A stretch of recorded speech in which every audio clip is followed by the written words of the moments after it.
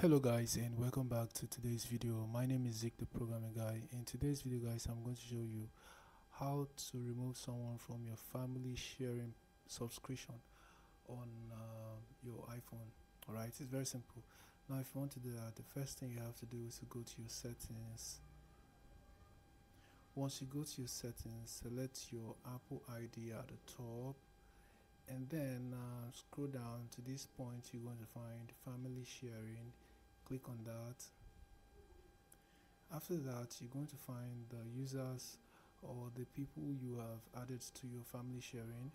Alright, so if you want to remove any of them, tap on the person, and after that you find the option to stop using family sharing at the bottom of your screen.